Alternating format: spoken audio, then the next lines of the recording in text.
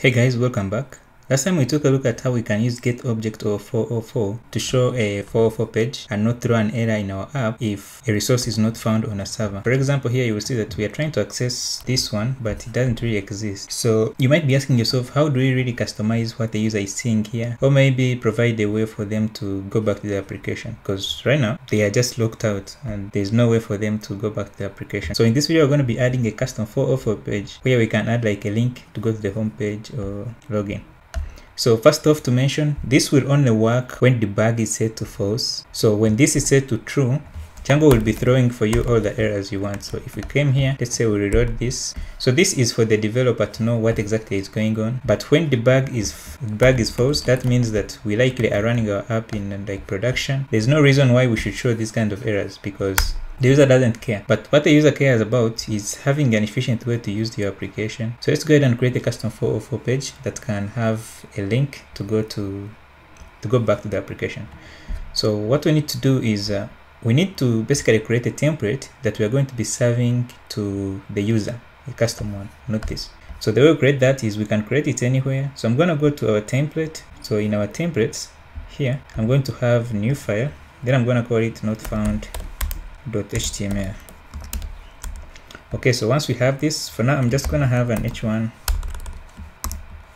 and then I'm going to say you are lost. So here I'm also going to have a link. So here I listed a user that here are some helpful links. Then we are just going to have a URL. Let's just have a link to go to the home page. So let's have home. So in here we will have an A. So A, then let's move home in there. We'll just say go back home.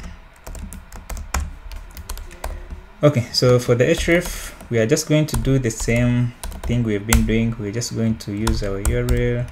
So URL, then the name of the view we want them to go to. So remember we called it home. So this one is the view we want to be redirecting to.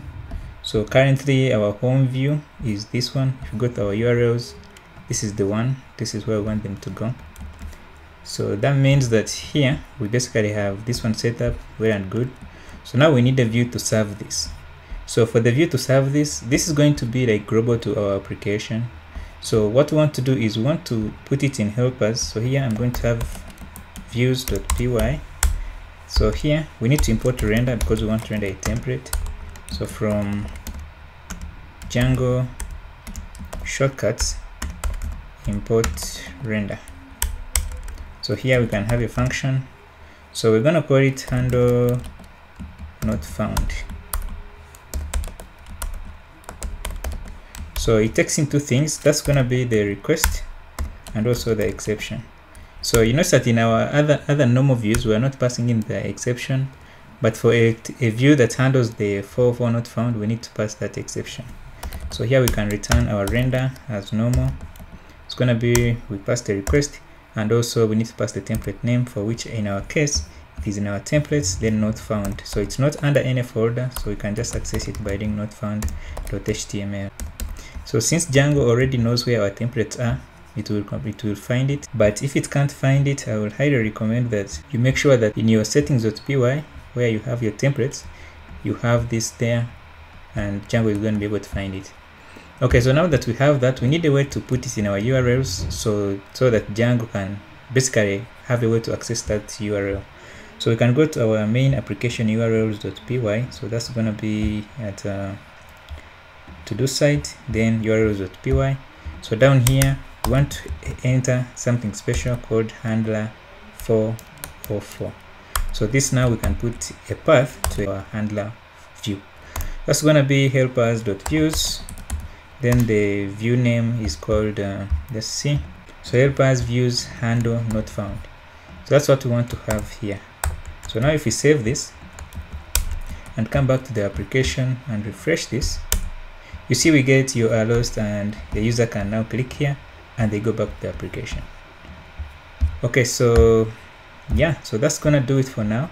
So for this to work, like we said, it has to work when debug is false, so don't let that one confuse you.